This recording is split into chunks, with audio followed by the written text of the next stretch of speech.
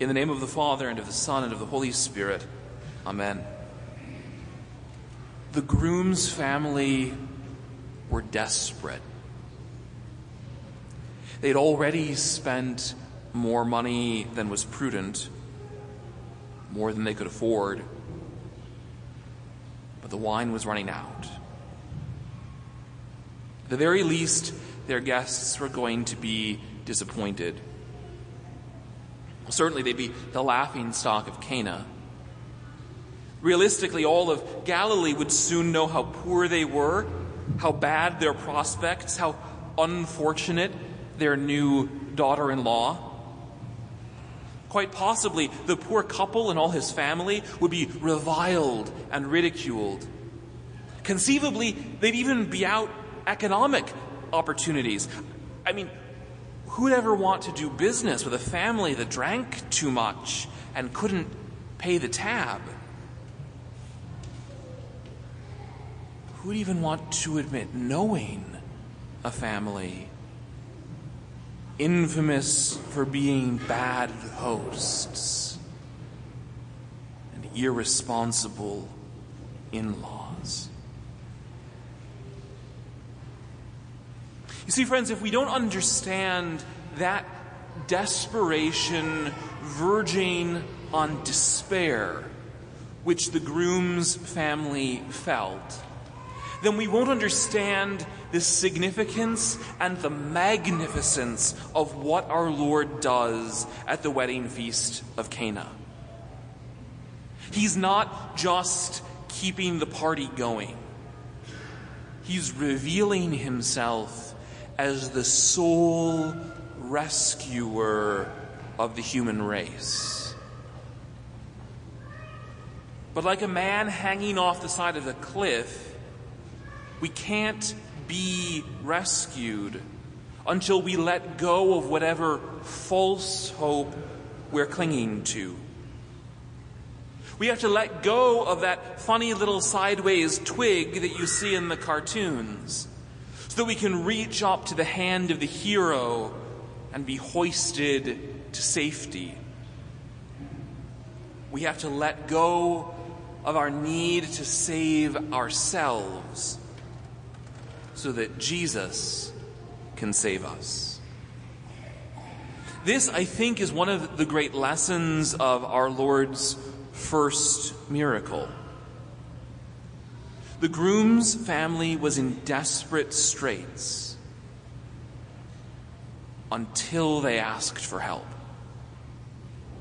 They were in terrible trouble until they gave up trying to solve their problems for themselves.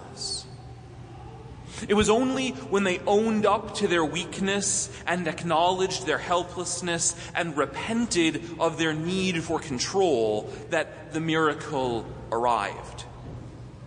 It was only when they stopped staring the disaster in the face and started looking instead at the face of Christ and his Blessed Mother that they found relief. Friends, how often we want to hide our weakness and our fear. How often we insist on being in control of our lives and really everything else too.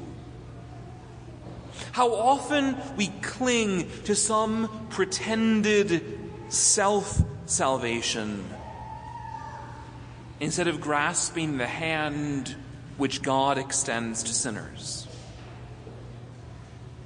How often we put our trust in ourselves, or in men, or in princes, rather than in our Lord and Our Lady.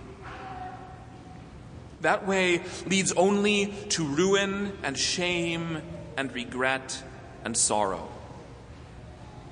Only the way of trust and surrender to Almighty God leads to rescue and joy and relief and jubilation. only the way of confidence in God, and an utter refusal to hope in creatures leads us away from the inferior wine and toward the new and better and all-surpassing wine, which our Lord wishes to give us. Today, then, we resolve to cast off now and forever whatever false and worldly hopes we cling to. We resolve to turn to Jesus, not knowing what he may give us, but knowing that it will be good and for our good, knowing that it will surpass our understanding. We resolve, in short, to entrust everything we have and everything we are to him who alone can save us and bring us joy. In the name of the Father, and of the Son, and of the Holy Spirit. Amen. Don't forget to click subscribe and click the bell to be notified of future videos.